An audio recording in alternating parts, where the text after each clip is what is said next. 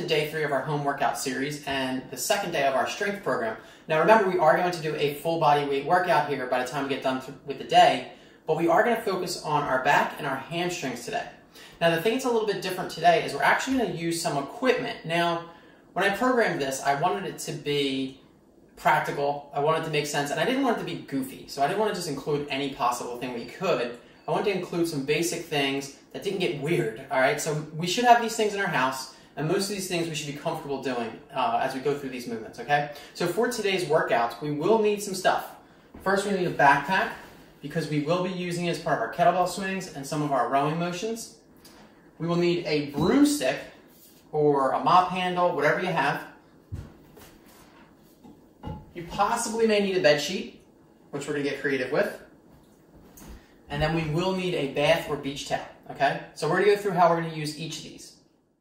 Now with that said, let's get into what we're going to be doing for part A, because we are going to do a part A, B, C, and D, just like we did on Monday.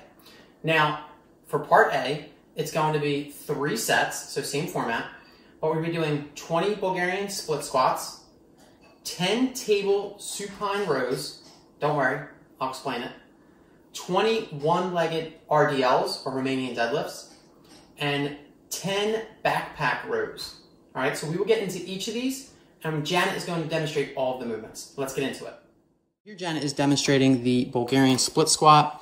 What you'll notice is key is that she's just dropping straight down. She's set up in a way where her foot here is, the shin is vertical, so her weight is dropping into her heel, and she's just driving her torso straight up. So we're not trying to shift forward and back.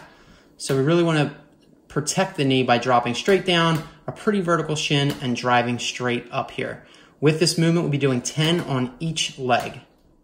Right here, Janet is setting up for the table supine row. Now we have an island here, so it's definitely a strong table to pull off of, but she's going to grip it up and just do 10 reps here, pulling the bottom of our chest, or based on whatever angle you were on, to the bottom of the table. All right, now obviously if you want to make it harder, you would put your feet up, or you can slide back a little bit to scale it. So if you don't have a sturdy table, or you are uncomfortable with that movement, you don't trust your table, well then we do have another alternative for you. This also may be more scary, so make sure you put it in a strong door, but you tie a knot in a bed sheet, put it into a strong door, here close it up, and then we can do our supine row from a standing position where you pull the slack out of the sheet, really make sure it's just the knot in there, and then you hang from the position, you get into a vertical position, and then you do your supine row. So now, obviously, this is a little more of a scaled version, but if you wanted to make it a little harder, you would walk your feet in more and pull. And then obviously, if you needed to make it easier, you'd walk further out or grab higher up on the sheet. So now we're doing the one-leg RDLs. And if you remember from when we did these last week, a key point is that she is keeping her hips pretty forward. So that is why we're going to hold something. So we grab the most scaled version down of anything you grab, a book, just so you have something to touch with and just so you have a little something to focus on counterbalancing your weight so you can keep your hips straight. She's demonstrating the movement from the side. So we do keep that leg pretty straight, but we do not want to be locked out or disengaged. Just a slight knee bend. And we're doing 10 on each leg here. Once again, the hand that's touching down is the opposite of the leg that's staying down on the floor. So here Janet is doing our backpack rows. We'll be doing 10 on each side. Now she did have to get elevated because of the length of the backpack, but obviously if you have equipment, just pull from a bench or use any weights that you actually have. But when we focus here, you want to bend over with a straight back and pull with that mid back, tucking that elbow back so we really get that good scap work. If you do have a pull-up bar, I would prefer you to do just 10 pull-ups rather than the 20 backpack rows with the 10 on each side. This way we're getting work in different planes, so we're pulling straight up rather than constantly doing that row movement. But this is only if you have a chin-up bar.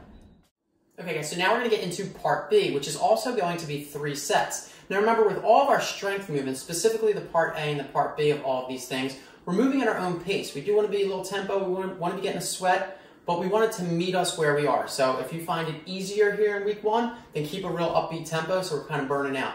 If you find it harder, do a full set straight through and then take a little bit of rest before getting back into it. Now for part B, we're going to be doing the 3 sets here of 10 pistols, 10 leg curls, 20 broomstick curls, and 10 elevated hip thrusters. So we're going to go through each of those. We're going to demo all of them, specifically the pistols, because we want to give you different ways to scale this, but it is a skill that I think we can develop over time here if we do it right. Let's get into it. Here is the RX version of what we're going to be doing, a pistol. So Janet is demonstrating we're going to be doing 5 on each leg. Now you got to keep that weight back in our heel so we don't totally destroy the knee, and just try and bring some stability to the movement so we're safe.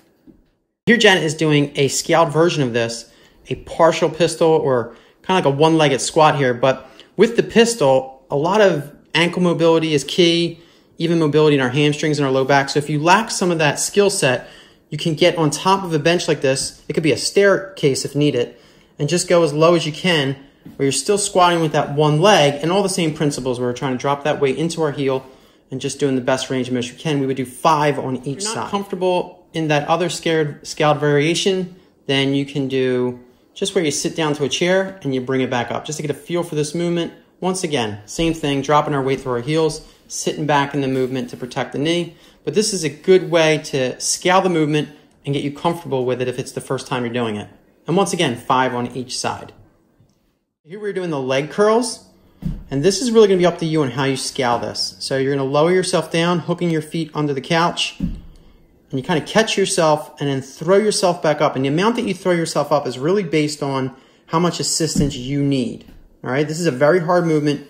Your hammies are going to be on fire. And if needed, like you see here, Janet has a little bit of a mat under her knees just to kind of soften it so it doesn't hurt too much. 10 reps of these. And like I said, use the push to help you out as much as needed. So now we're going to do something a little fun here with the 20 broomstick backpack curls. So she slides the broomstick in between. Obviously, make sure it's strong enough. She's going to set up here with the backpack, load it up as much as you want. Now you're going to do these curls here, but you're going to do them slow. So you're going to get a lot of time under tension. It's going to take a little time. When doing these, the bag kind of flops on you a little bit as you come to the top, unless you control the speed. So if you control the speed, it's a really good movement. It really works. If you go too fast, it kind of starts slanging around a little bit. But if you do keep the time under tension, you keep a good pace to it, you're definitely going to get a good burn in your arms. All right, now Janet is doing the 10 reps of elevated feet hip thrusters.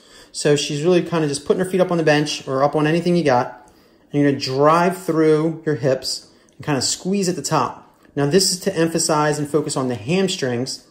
You'll see in part C, we're going to do something that focuses on the glutes. So the elevated feet, drive through the hips, squeeze at the top. 10 reps total. All right, guys, now we're to part C. So now we're, like I said, on part C, I always want it to be a little more muscle stamina, give us a pump, kind of give us that WOD feel. So what we're going to do with this one is we're going to do 1 minute at each station, and you're going to do max reps. Now, I still want you to focus on quality, but we're going to demonstrate each of these movements, but you're going to try and max it out and really get a burn. It's going to be real light, but you're going to do as many reps as possible. So with the first movement, it's going to be towel rows. The next movement is going to be broomstick overhead squats. Third, it's going to be reverse snow angels. And fourth, we're going to do a shoulder elevated hip thrusters, and that's so we can work the glutes. I know, we're getting into some real prison shit now, so we're going to get into it and demonstrate all of these movements. Here, these are our towel rows. So you will roll up a towel, kind of get it tight, and you will use your hands to pull against each other to keep tension, and you're just going to row down to your chest. Now you're going to set your clock to 4 minutes, and your first minute is going to be this station where you just burn out. The first 10 reps or so won't be that hard, but as you're starting to get into the teens and the 20s, you'll start to feel a good pump, and I'll start to get pretty lactic in the lats and the upper back. So as we finish the towel rows, we would get right into our overhead squats. So grab that broomstick, drive that bar over top of our shoulders, and we want to be active in all of our tissues. So our upper back, our shoulders, our arms are locked out, driving that bar up. Even though it is a broomstick, do not get lazy and settle. Now as Janet turns to the side here, you're going to see that she's trying to keep that bar over top of the shoulders. She's not putting the bar way far back. She doesn't have the bar forward in her head. And if she couldn't do this full range of motion, Janet would just go partially down to keep the arms locked out and to stabilize the shoulders. Only support what you can do. The thing I'm excited about doing these here at home is that we can only use a broomstick. So I actually think we could focus on our form and our quality rather than just putting on as much weight as we can and destroying our shoulders. So try and focus on that and get better at this movement and get better at your range of motion. As soon as you're done your overhead squats, that minute is up, you jump right into our reverse snow angels. Now we don't need to keep our feet up or tense, so we'll put this towel under our head, the one we used earlier, and we're just driving those hands all the way up and then kind of like swishing them down alongside our body. Keep everything tight, fingers pointed, bring it all the way down. Try and do a nice controlled movement But at the same time, just keep going until you get that burn in the upper shoulders and upper back. Now Janet is going right from the reverse snow angels into the shoulder elevated hip thruster. So this is the opposite of what we did earlier, where now our shoulders are high and we're driving our hips up. Same thing, squeeze at the top. Now this is supposed to focus a little more on the glutes as opposed to the hamstrings. So we're trying to balance out our training. If you're uncomfortable with the bench, just maybe lean on a couch. Something just gives you a little bit of stability and drive those hips up, squeeze your butt.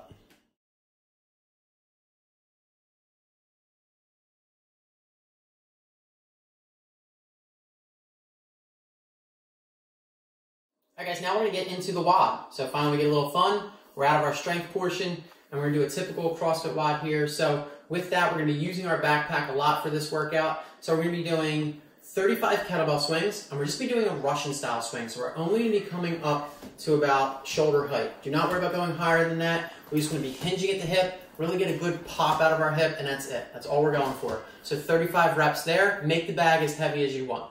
Then we're going to go to 25 thrusters. Probably just hold the bottom of the bag, will give you the biggest stability. And you're just going to drive it all the way up. Don't make it awkward, don't overdo it. Just drive it all the way up. Maybe go outside if you need the room or if your ceiling is low.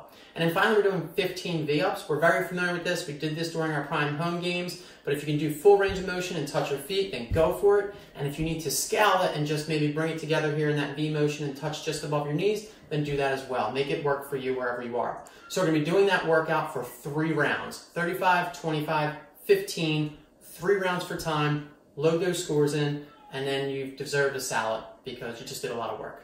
I'll see you guys tomorrow.